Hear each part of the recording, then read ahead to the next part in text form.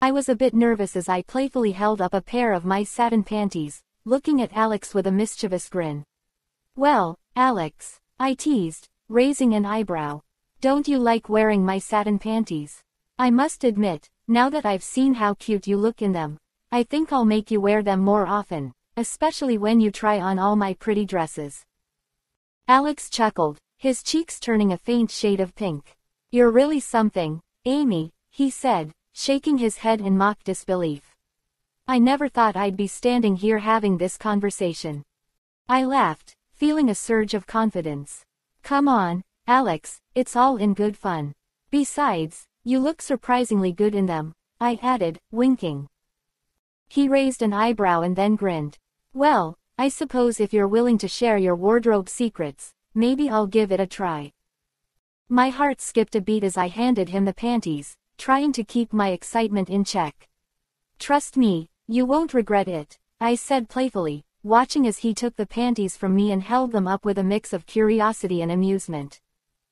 As he glanced at the delicate fabric in his hand, I couldn't help but feel a rush of affection for him. Alex was always up for my playful antics, and his willingness to go along with my quirky ideas was one of the many reasons I loved him. "All right, Amy," he said with a mock sigh, a twinkle in his eye. "I'll give it a shot, for you." I clapped my hands excitedly, trying to contain my enthusiasm. "Perfect. You won't regret it, I promise." Over the next few weeks, I watched as Alex hesitantly tried on more of my clothes. We shared laughter, inside jokes, and even the occasional fashion tip as he experimented with different outfits.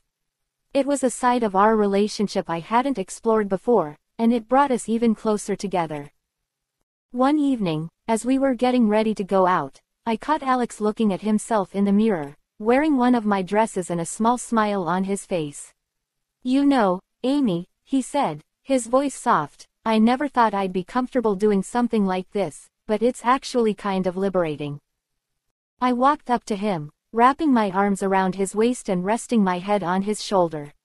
"I'm glad you feel that way, Alex. It's all about having fun and being true to yourself, no matter what you're wearing." He turned to face me, his eyes filled with affection. "Thank you for helping me see that, Amy." As we headed out for the evening, hand in hand, I couldn't help but feel a sense of pride.